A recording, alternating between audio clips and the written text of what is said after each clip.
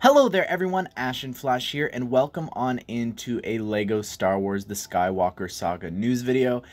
I just finished watching the trailer. They just did a gameplay trailer. They showed off a bunch of new cutscenes and stuff like that, as well as a brand new release date, unfortunately. So I'm going to be covering all that, and I want to talk about some of the open world stuff in this game and just why I'm so excited, an amazing joke that they made, and just there's so many things that I want to say in this, some things that you may not have noticed, as well as a pre-order bonus that may actually be tied to this trailer. So without further ado, let's go ahead and let's get started. Let's start with the biggest thing, and to me that's the open worlds. For the first time, Star Wars is going to have, I know they had in The Force Awakens, but now with just the way that games are now, like the ability that they have to make these huge open worlds, this is going to be the biggest LEGO Star Wars game, and I think the biggest Star Wars game of all time. The first one, I'm just going to go in order of like when they appear in movies, was Naboo, and you could see there that Anakin's in Theed, and it looks beautiful. You could see how far back this thing actually goes, which is just insane to me. Like, it is just so lush, like that. Just it's such a large area. The next one that I saw was Mace running around in the streets of Coruscant. There's huge buildings in the back. Like, this is insane. There's so much that they're gonna have to be able to do in Coruscant. I am so excited about this. There's even, you could see there, in behind, there's a little, like, voice blurb, I don't know, like, so I'm guessing that's someone trying to give you a side quest or something, so that is insane to me, the sheer size of this. Like, it's crazy, and so we're gonna be able probably to go to the Jedi Temple, of course, the Senate building, and then you also had Yaddle on Kashyyyk, and Kashyyyk just looks huge. This could be a level, but I feel like it's not. There looks like there's like a chest or something. I don't know, but hopefully, either way, like Kashyyyk is probably going to be an open world, and it's just insanely huge. The next one is Tatooine. You could see C-3PO riding on top of this bantha. This could be a level as well. I'm just looking, but it's just huge. This thing, this game is just going to be the biggest LEGO Star Wars and Star Wars game, I think, of all time. I'm beyond excited about it. And then you've also got Ashnflash, I think, if I recall, that's the name of it. This just looks like a really huge open world. This could be a level, and if all of these are levels, then that's even more insane, that they're just so big like this. But some of the levels, for some of the movies that we've already played through in the other four games, I guess. They're 5 if you complete the complete song. Anyways, all those levels, the ones that you actually play through, most of them, some of the parts of them are actually going to be like side missions that you do in the open worlds while you're traveling to the new levels. So that's really cool. But let's move on. I just want to talk about one thing that I saw in a trailer as well, and that was while Finn was on top of those horse animals or whatever, while they're on Exegol, the battle above Exegol, there's actually a mini kit in the background, and it's the classic Star Wars mini kit. So that's really cool to actually see here in game back. Before we get to probably the biggest news, I just want to talk about my favorite joke. I literally laughed out loud. Like, it was hilarious when Palpatine and Luke are talking to each other. He's like, I'm a Jedi like my father before me, and then he's just like, so be it, pulls out the lightning, and it's the stupid little Lego pieces instead of actually shooting lightning.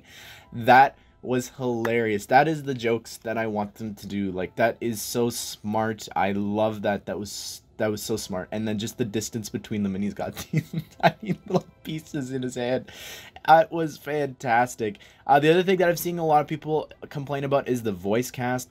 It would have been nice if they did manage to get some of the characters. Specifically, Rey was the one that I was most bothered by in the trailer, but I get why they're not. Honestly, they sound good. Like, it just sounds like a video game for Star Wars, so I don't necessarily mind that. I feel like Daisy Ridley would have been really easy to get. They got her for Battlefront, and I mean, it's not like she's up to anything right now, or really any of the cast members would have been really great to get right now. Honestly, I think that it's fine. We'll have to wait and see who everyone else sounds like, but I'm impressed. I hope that they get the cast from Clone Wars, and specifically they got Maul, the voice for Maul, Sam Witwer, doing the voice for Palpatine, and he's done that in the past for like Rebels, I think, and as well as just the Force Unleashed games. But the biggest news I think to come from this was actually literally a few hours before. There was news of a polybag coming out, and it's set number 30625, and that's Luke Skywalker with blue milk. And it's just kind of floating around in the LEGO community that the one with his blue mustache from Jabba's sail barge could be the figure. I hope that that's not the case. I mean, I don't really know what this polybag would be anyways. I just would hate for that to be the pre-order exclusive. I'm really holding out hope for the Rise of Skywalker Palpatine. That's my personal pick. I know that you may not like that movie, but I really do, and specifically his design is just beautiful. So I really would love to get that figure at some point. But unfortunately though, I do have some sad news about this, and that is that the game has actually been pushed back to spring of 2021, and that's a little disappointing to me because they had been, you know, they advertised that it was going to be out in 2020. We've also got all the sets out right now that are tied to that, so it's just going to be weird if the January sets aren't connected to the game, like they don't have codes or anything trying to promote it. I don't know, it's just kind of strange. So I hope that they're able to kind of continue this marketing because it's really unique to this game. They've never really done something like that, and I'm really impressed by what they're doing so far with like having the sets so tied to the game. And I think that it's really important with such a big game like this. Like, I think when people think of LEGO games, it's the Star Wars games in a lot of people's minds. So I don't know, I'm sad that it's 2021, but at the same time it gives them time to perfect this, and who knows, maybe those voices aren't final. Like, they could change it for the final game. They could record stuff now. But the other thing revealed as well in the trailer is at the end that this is also going to be on the next gen with the PS5 as well as the Xbox Series X. But what do you think of this?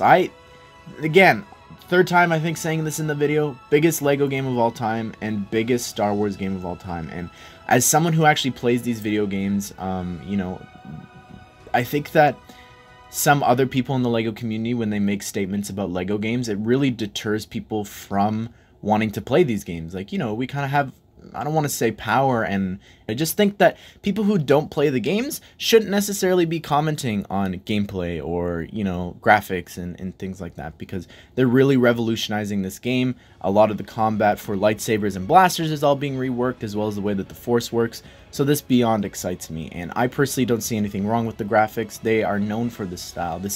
And these games aren't even made for really us in the LEGO community. They're made for families. They're made for people that, you know, people that like us, that we grew up with playing with our parents and brothers and sisters and different things. So that's just what I have to say about that, and I'm so excited about this. This is incredible. Every time that we talk about this game, I'm always just so impressed by it. So what do you think of all this? I want to hear your thoughts. Let me know down below in the comment section. I really do want to start a discussion about this, because this is incredible. It really is, and it's unprecedented to have such a big Star Wars game like this as well, with open worlds in Coruscant and Feed, and it's just, man, cannot wait. Cannot wait. But I hope that you did enjoy this video, and I hope that you all have a great day. I'll see you all in the next one.